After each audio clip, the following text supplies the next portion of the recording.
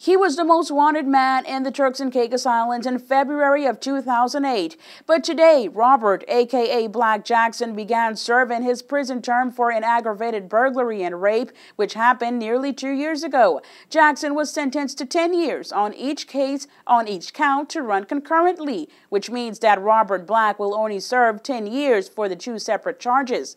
Jackson was found guilty of the rape of a pregnant woman and aggravated burglary. In February of 2008, the infamous Black led police on a nationwide manhunt which spanned for 2 weeks. Jackson surrendered in mid-February, and after 2 years of a turbulent trial, Black, who was represented by Kwame Smith, was found guilty by a jury panel of 12 today in the Grand Turk Supreme Court. In other police and crime news, police are looking for the whereabouts of a teenage boy who allegedly stabbed another in the Dark Yard, Q-Town area. The incident happened earlier this week, and News 4 understands that the scuffle between the two teenage males was over a $10 debt.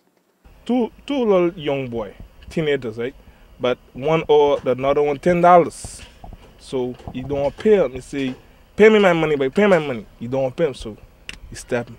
You run. You went in the bush. You go, that was a big stabbing. That's a little knife. If that was a big, dead. You go stab him in the chest. Bad place.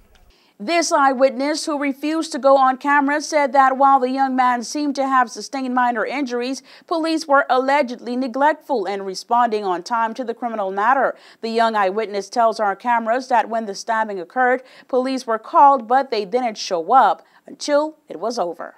Police came, but police can't find nobody. But police ain't come when the thing gone. When they call police never come. So when the thing finish, police come.